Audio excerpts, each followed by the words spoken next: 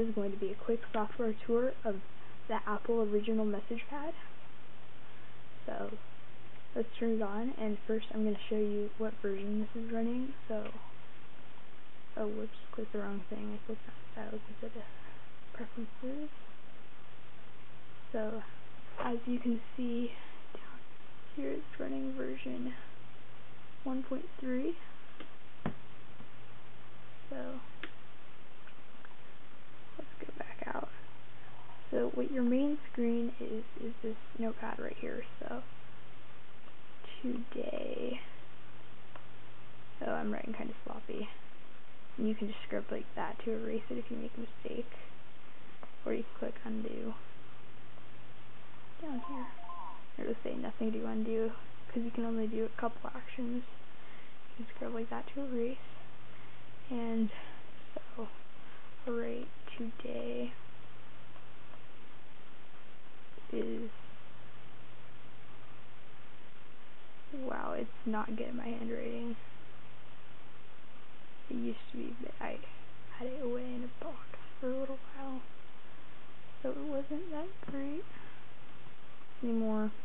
I didn't remember because I reset it probably. You can go into extras, preferences, recognizers, or handwriting style, or whatever. You can just scroll down a little bit, and oh whoops, it'll give you a practice field right here. So it wants me to write dollars, but since I'm behind the camera, it's a little hard to do. And so let's take a tour of the extras drawer, shall we? You have inbox, which is if you have Beam or email set up, which I don't because I don't have anything else to send anything to. You have outbox, which will be stuff you want to send. You have your connection, which will allow you to connect over serial if you have the connection pack to DOS, Macintosh Serial, or Macintosh Local Talk, whatever that is. I have no idea. Let's go back to the extras drawer. There's also this, which will allow you to connect to telephone or receive items through the telephone line. You have your card, which is in right now. I have a game, so it'll tell me to click on this down here. You have your calculator, a basic calculator, just do all your multiplication. It works. I've tried it. You have formulas, which you can use to convert currency. Now you'd have to set what the currency is in exchange rate is right now, because what's on there probably isn't any good anymore. Now here's time zones. You can select your time zones, like you can have a home and a vacation set, and you can say I'm here, and you can exit out of that. Then you have your preferences. Not a bunch of options here, but there is quite a few, like personal, date and time, local, sound, sleep, memory, pen alignment, recognizers, and all that other stuff. There's also styles, which you can choose what size font and everything. And the mystery, which doesn't come with this, it's on my card. And here's the contrast, volume, and all that stuff.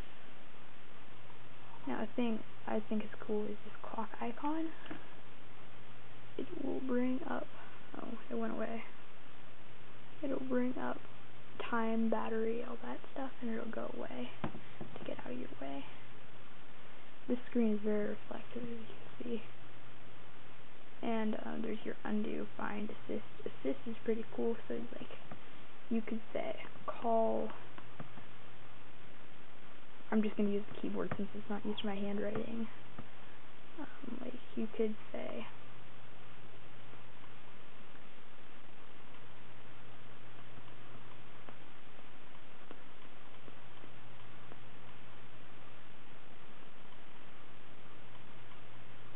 okay, I didn't even type that because you didn't select where it was going. You could say call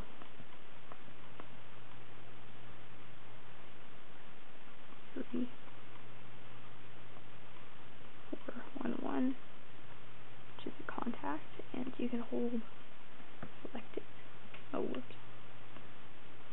I'm not quite used to this yet, and it's especially hard to do behind a camera. Then you can click assist,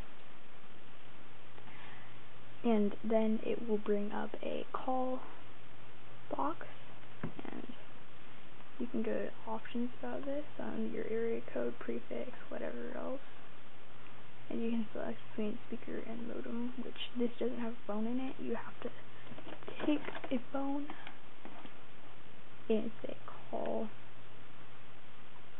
and hold them up,